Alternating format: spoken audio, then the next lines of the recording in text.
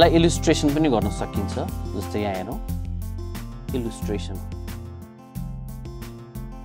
इलिस्ट्रेसनमा जाम okay यसमा एउटा condition consider गरौँ न कन्डिसन यस्तो छ एउटा सिस्टम भयो टेम्परेचर T1 छ सराउन्डिङको टेम्परेचर T2 छ यो टेम्परेचर हाई छ भने यहाँबाट यहाँ हिट जान्छ Q अमाउन्टमा यसले हिट लस गर्यो यसको लागि Q माइनस भयो सराउन्डिङको लागि के भयो त माइनस भयो त्यही हिट सिस्टमले गेन गर्यो त्यसलाई चाहिँ प्लस Q भयो भनेपछि Q अमाउन्ट अफ हिट चाहिँ कहाँबाट कहाँ पास भयो सराउन्डिङबाट सिस्टममा high temperature to low temperature so let us consider Q amount of heat is transferred from surrounding having high temperature to system having temperature T2 T2 to system having low temperature T1 condition माने है मैले भनेपछि surround यहाँ भनिराख्छु म सिस्टमले hit gain गर्यो सिस्टमले gain of heat भयो नि त्यस कारणले यो भयो नेगेटिभ सरी पोजिटिभ सिस्टमको लागि पोजिटिभ भयो त्यही कुरा सराउन्डिङले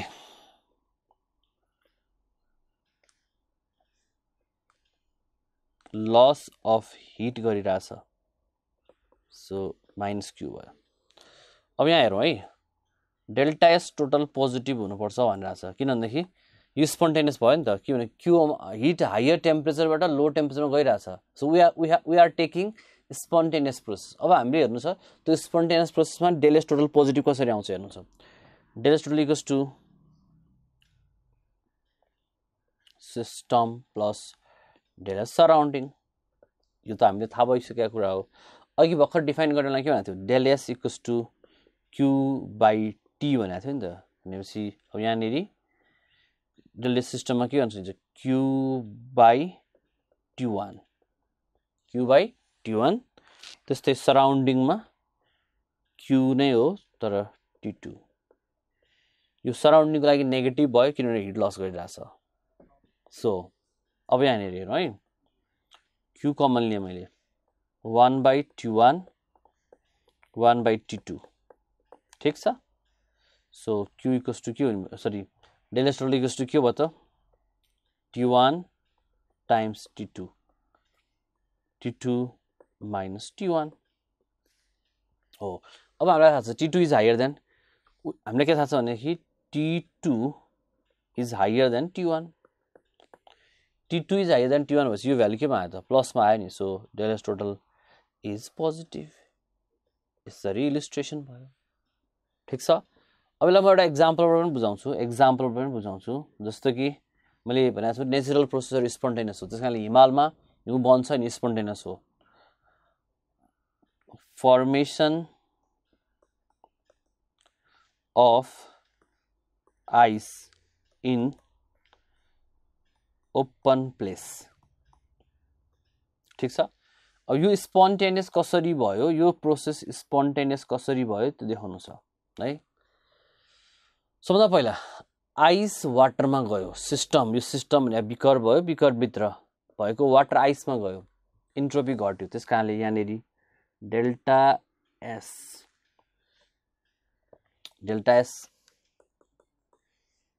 सिस्टम नेगेटिभ भयो हेरौँ है सिस्टमको इन्ट्रोपी घटिरहेछ तर हामीलाई प्रुभ गर्नु चाहिँ स्पोन्टेनियस हो भनेर प्रुभ गर्नु चाहिँ स्पोन्टेनियस भनेर प्रुभ गर्नु छ अब आइस टु वाटर छ नि ice to water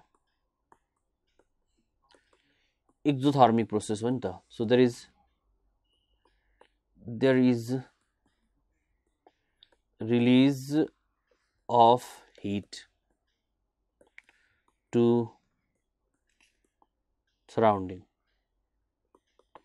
मा हिट रिलिज गर्यो हो. जब सिस्टमले सराउन्डिङमा बाहिर हिट लस गर्छ नि, सराउन्डिङको इन्ट्रोपी बढ्यो. So delta S surrounding positive भयो. यहाँ अर्को इम्पोर्टेन्ट बुझ्ने कुरा छ, सिस्टमको भ्यालु घटिरहेछ, सराउन्डिङ भ्यालु बढिरहेछ. सिस्टममा सलिड र लिक्विड छ है, सिस्टममा सलिड र लिक्विड छ, जसले गर्दा अनि सिस्टममा सलिड र लिक्विड छ, सराउन्डिङमा ग्यास छ, सराउन्डिङमा त एयर छ.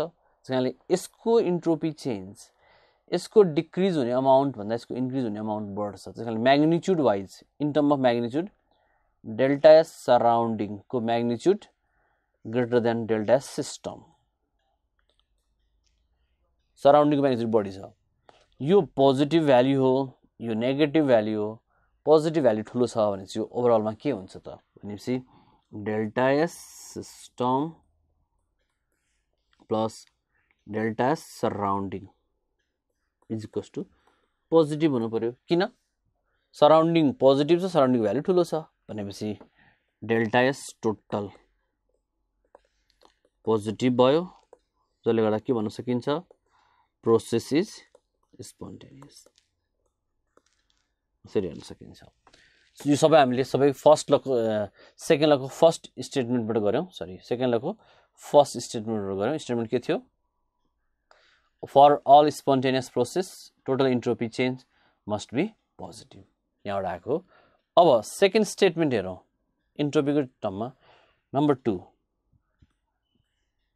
ओके, नेचुरल प्रोसेसहरू जति छ नि, त्यो नेचुरल प्रोसेसहरूलाई हामी के भन्छौँ? नेचुरल प्रोसेसहरू स्पोन्टेनियस छ हो भन्ने चाहिँ डिफाइन गरेको छ नि त. नेचुरली हुने प्रोसेस स्पोन्टेनियस हो. स्पोन्टेनियस भनेको इरिभर्सिबल पनि हो. त्यस कारणले यस्तो भन्न पाइयो,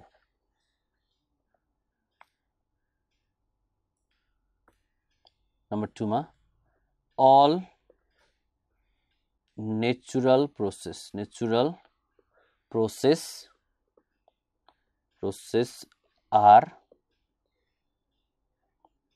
are thermodynamically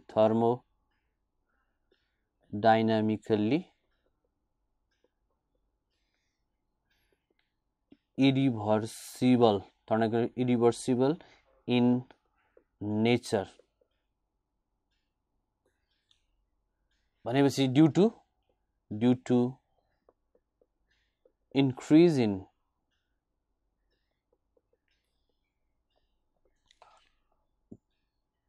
entropy of universe. युनिभर्सको entropy बढेको हुनु पर्यो नि त, किनभनेदेखि सबै नेचुरल प्रोसेस इरिभर्सिबल वा स्पोन्टेनियस छ भनेपछि उनीहरूको इन्ट्रोपी के हुनु पर्यो? बढ्न पर्यो. यो चाहिँ इफिसियन्सीको टर्ममा थियो. हामी सेकेन्ड ल पढिरहेछौँ, त्यसलाई यो चाहिँ इन्ट्रोपी चेन्जको टर्ममा हो है. अब हामी सेकेन्ड ललाई इफिसियन्सीको टर्ममा पनि गर्न सक्छौँ. So in term of efficiency, in term of efficiency. यसको कमन स्टेटमेन्ट हामीले धेरै ठाउँ सुनेका पनि हुन्छौँ. हिट इन्जिनमा हामीले एप्लाई गरेको सबै इनपुट आउटपुटमा जाँदैन. सर्टेन इनपुटहरू चाहिँ फ्रिक्सनलेमा युज भइरहेको हुन्छ. त्यस कारणले there is know hit engine, no heat engine with 100% efficiency.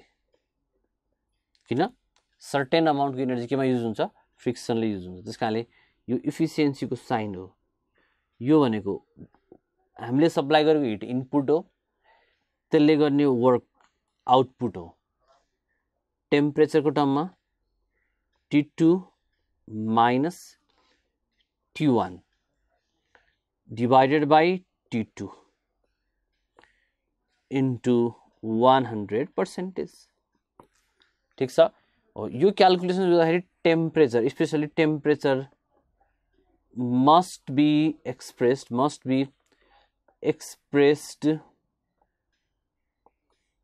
in Kelvin है केल्भिन एक्सप्रेस गर्नुपर्छ ठीक छ बेसिकली यो माथिको त डिफरेन्स हो डिफरेन्सलाई फरक पर्दैन तर तलको T2 लाई चाहिँ केल्भिन एक्सप्रेस गर्नै पर्छ जस्तै एउटा कुनै भनौँ न हिट इन्जिन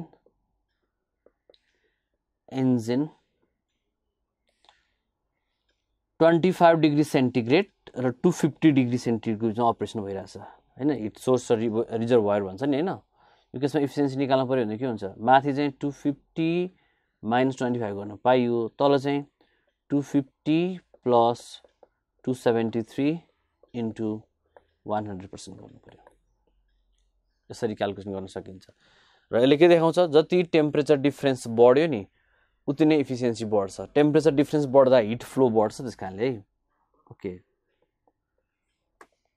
नम्बर 2 मा जानुभन्दा अगाडि के भन्छ भन्दाखेरि कुनै पनि मेसिनहरुमा छ नि पर्मानेन्ट चेन्ज भन्छ हामीले कुनै नयाँ मेसिन किनेर ल्यायो भने त्यसलाई चलाउँदै गयो भनेदेखि बिस्तारै बिस्तारै त्यहाँको पार्ट पुर्जाहरु कमजोर हुँदै जान्छ नटहरु बिग्रिँदै जान्छ अर्को पार्टहरु के हुँदै जान्छ त्यो सबै केले गर्दा भएको भन्दाखेरि चल्दाखेरि फ्रिक्सन भयो फ्रिक्सनले पार्ट लस भयो त्यो लस भएको लागि हुन्छ पर्मानेन्ट चेन्ज भनेपछि हिट वर्क डनमा जानलाई सबै जाँदैन त्यहाँ पर्मानेन्ट चेन्ज के गराएर बल्ल के हुन्छ वर्क डनमा जान सक्छ भनेको हिट हामीले सप्लाई गर्यौं भनेदेखि इनर्जी सप्लाई गर्यो भने त्यो इनर्जीले त्यहाँ मेसिनमा पर्मानेन्ट चेन्ज केही न केही गरेपछि मात्र के हुन्छ आउटपुटमा जान्छ अदरवाइज के हुन्थ्यो 100% एफिसिएन्सी हुन्थ्यो भनेपछि hit can't be converted into work until there is permanent change in machine due to friction ले गर्दा हुने पर्मानेन्ट चेन्ज भयो हो यति कुराहरु चाहिँ हामीले सेकेन्ड ल को बारेमा डिस्कसन गर्नुपर्ने थियो र यति भएपछि सेकेन्ड ल लाई हामीले एन्ट्रोपी चेन्ज को टर्ममा पनि डिस्कस गर्न सक्यौं र अर्को के को टर्ममा एक्सप्रेस गर्न सक्यौं एफिसिएन्सी को टर्ममा गर्न सक्यौं यो सँगै हामी आजको लेक्चरलाई यही एन्ड गर्छौं Hey guys, we hope this video was useful for you. And if you want to watch more videos like this one, please like and subscribe to our channel now. Also, you can download our app on Google Play as well as App Store. We wish you all the best for your upcoming examinations. Thank you. Have a good day.